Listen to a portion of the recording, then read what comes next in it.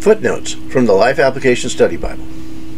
Mark mentions the yeast of the Pharisees and of Herod, while Matthew talks about the yeast of the Pharisees and Sadducees. Mark's audience, mostly non-Jews, would have known about Herod, but not necessarily about the Jewish religious sect of the Sadducees. Thus, Mark quoted the part of Jesus' statement that his readers would understand. This reference to Herod may be to the supporters of Herod, a group of Jews who supported the king. Many supporters of Herod were also Sadducees. Yeast in this passage symbolizes evil, just as only a small amount of yeast is needed to make a batch of bread rise.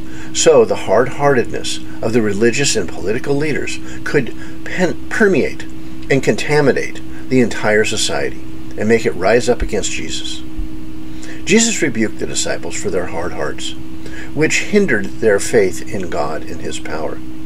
Today, those with hard hearts have a difficult time believing in those same things.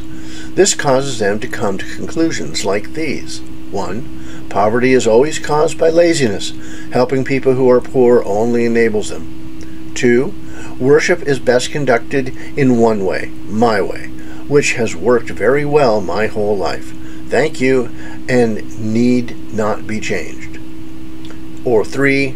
Jesus' command to make disciples doesn't apply to us. People will never change anyway, so we don't need to do it.